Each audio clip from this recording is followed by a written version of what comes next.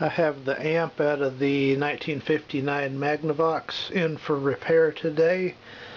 The problem with it was the internal external stereo. It wasn't working right.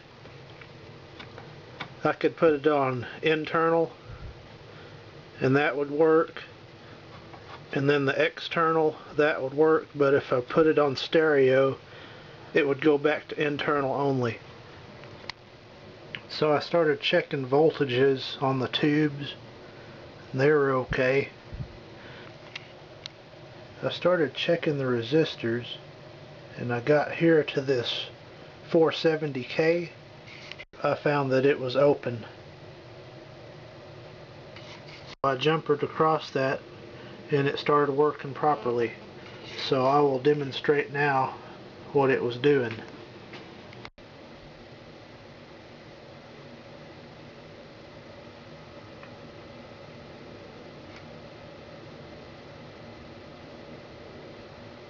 Get it warmed up here. There it comes. Got my 94 Sanyo portable CD player going here. Here's my test speakers. Okay, here's internal.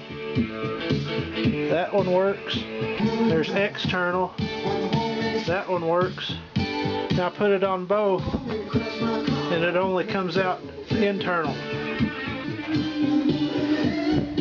So I will jumper this 510. They're both working.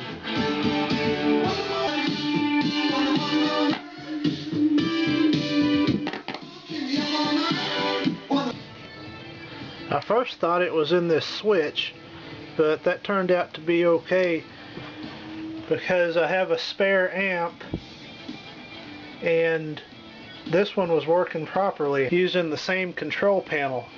So I isolated it to this amp here.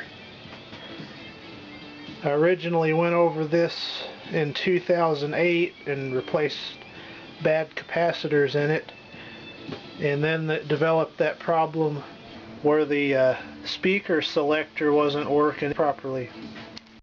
Alright, got the 510K half watt resistor soldered in. I'm going to give it a test now.